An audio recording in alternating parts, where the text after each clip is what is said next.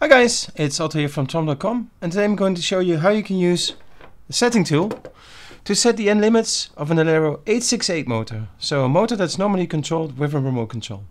The same procedure also works for a standard wired motor, so the roll motion or the roll top, for example, in the non-868 version.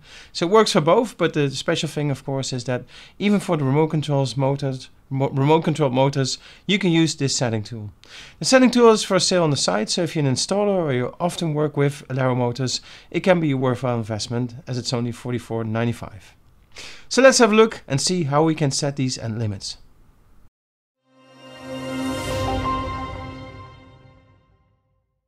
Okay, the first thing you need to do of course is match the cables, so you need to connect the cables.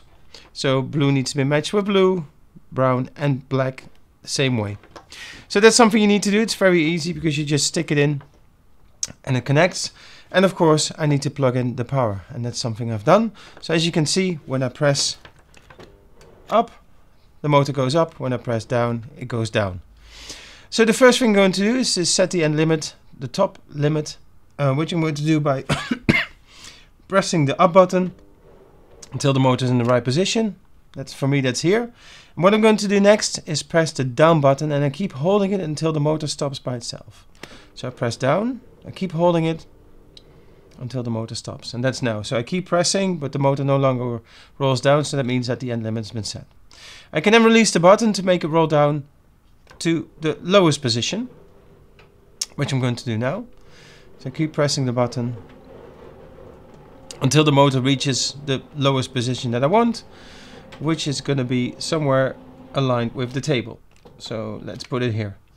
Now I'm going to do the opposite, which is press the up button, and I will keep holding that also until the motor stops working.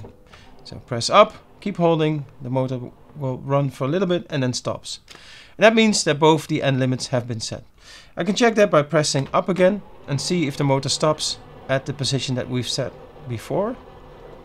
Let's see, it's approximately halfway. And you can see my monitor that it's moving up, it's slowing down, and it stops. So I can keep pressing, but the motor will no longer roll any further. So that means that the top limit has been set, and the same has been done with the lower limit. So that's it, it's pretty straightforward. You move in one direction, then press the opposite button to set the end limit. And the good thing is that if you don't like working with a remote control, even for the remote control motors, you can just use this tool, so you're sure that there's a connection with the motor. Now, if you have any questions about this procedure or about elero motors in general, do let me know. The email address is info@tom.com. For now, thank you for watching and see you in the next one.